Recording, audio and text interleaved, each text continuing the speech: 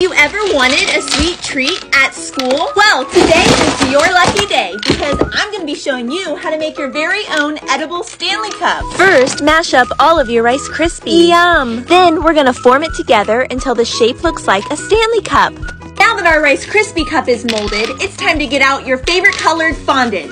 I chose pink, but you can choose whatever color you want. Today is a special collab with one of my favorite YouTubers of all time, Glitter Forever 17. And lucky for us, she's bringing back her DIY character to make her own edible EOS on her TikTok account. This is iconic. She hasn't done an edible EOS in forever, so go check it out. Now it's time for us to make the straw and the lid.